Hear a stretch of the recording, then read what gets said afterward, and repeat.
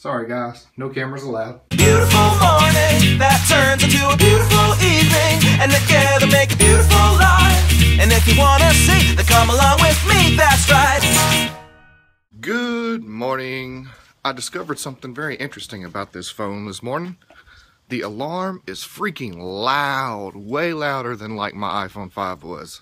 I could have woke up the whole block. I've arrived at work and I have made yet another discovery about the iPhone 6 Plus, the Plus specifically in this case. Confession time, I'll often look at my phone while driving. I know. To maybe glance and see who a text message is from, to see if I need to ask Siri to read it to me, or to change a song or something like that. But with this phone being so large, I can't really do that and get away with it now because people around me can actually see the phone no matter where I hold it. Now it's time to go in the office and let everybody drool over the new big giant iPhone. So today I'm working in Paris, Tennessee. I've been listening to a lot of pop here lately, so I thought I'd make Mondays Metal Monday, where I give you a little hard rock or metal track that I'm really into. To kick off Metal Monday, I want to make the song of the day today, Dislocate by Unread. It's actually a song that I used in my short film from last Halloween called Nonplus. You should go check out Roses Unread on rosesunread.net and go check out my short film Nonplus on YouTube. Sorry guys, no cameras allowed. I've started a Spotify playlist for my song of the day.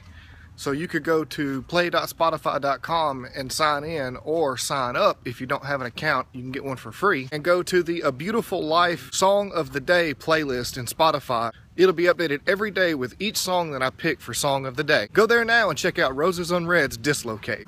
It's the end of another day at work and I'm headed home to get some dinner, play with the kids, edit a vlog, and then maybe go to bed and get some sleep tonight. So I had to stop by Walmart on the way home to pick up a few things, and look what I found. Full-grown person onesies. What? I am lost in Walmart again. Why can't they just make them all the same so I can find what I'm looking for? So I just called Crystal to ask her something real fast, and when she answered the phone I said, "Hello sexy," but I have this Bluetooth headset on and nobody knew that I was talking on the phone. So the lady next to me was like, Bluetooth problems. I was just watching the Philip DeFranco show, and there was a story about a lady named Jasmine who had cosmetic surgery to add a third breast to her chest. And that's not even the crazy part. Her reason for doing this is she wanted to make herself less attractive to men because she doesn't want to date anymore. I know a lot of guys who really like breasts, and I don't think that adding a third one is going to make you any less attractive to these types of guys.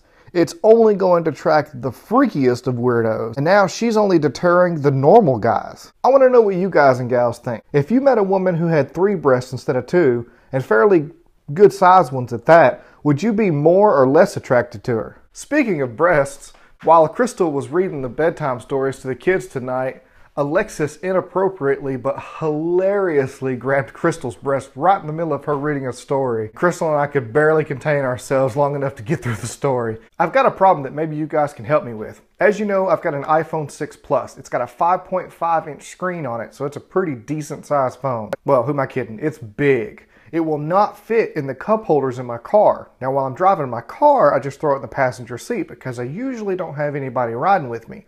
But in the company van, regardless of whether I have somebody riding with me, the seats don't lean back like my cars do. I don't want to set my phone in the seat because the seats in that van are perfectly flat and they're a little bit slippery, so I'm afraid it'll slide off into the floor. This Ford van that has pretty decent sized cup holders, this phone will still not fit in the cup holders.